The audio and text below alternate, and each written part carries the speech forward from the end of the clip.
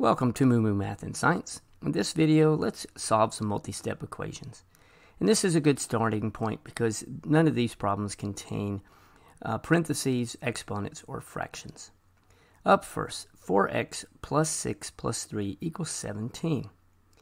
I'm going to work from left to right, and I'm going to begin by combining like terms. So I'm going to add 6 plus 3. So I have 4x plus 9 equals 17. I need to get the variables on one side and the constants on the other. So I can isolate 4x by subtracting 9 from both sides, bring down the 4x, and 17 minus 9 equals 8. Now I can undo the multiplication of 4x by dividing both sides by 4, so x equals 2. And you can see here when you plug it into the original equation, it does work out.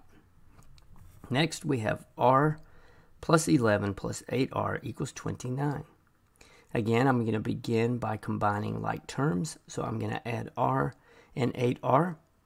That gives me 9r, and then I'm going to bring everything else down. Now to isolate the 9r, I'm going to subtract 11 from both sides. So bring down the 9r, and 29 minus 11 is 18. Undo the multiplication of 9r by dividing both sides by 9. So r equals 2. Plug it back in just to check my work, and it does work out. Now I have 6r minus 1 plus 6r equals 11. Again, I'm going to start by combining like terms. 6r plus 6r is 12r. Bring everything else down. Isolate 12r by adding 1 to both sides. The 12r comes down, and 11 plus 1 is 12. Now I'm going to divide both sides by 12 to isolate the r. So r equals 1. And I'm going to check my work by plugging it into the original equation. And it does work out. I hope that helps with solving multi-step equations.